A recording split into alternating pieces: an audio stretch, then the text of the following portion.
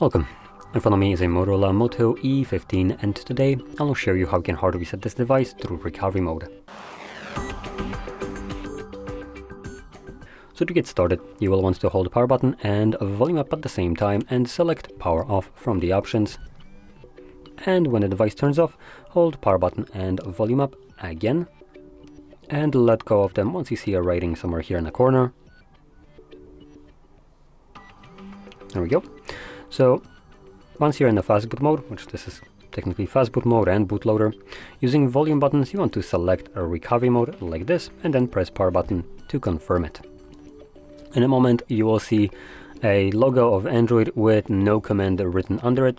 So to get past this, you're going to hold power button and press volume up once, and this will then redirect us to the recovery mode. In here, using volume buttons, you want to scroll down and select wipe data factory reset and confirm it using your power button. Then select factory data reset. It will tell you that it's formatting data and then data wipe complete, at which point reboot system now will be selected by default, so confirm that and wait for the process to finish up. Once it's finished, we'll be presented with Android setup screen, so I'll be back once that is visible for me.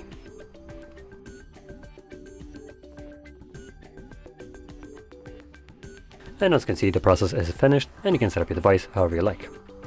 So if you found this video helpful, don't forget to hit like, subscribe, and thanks for watching.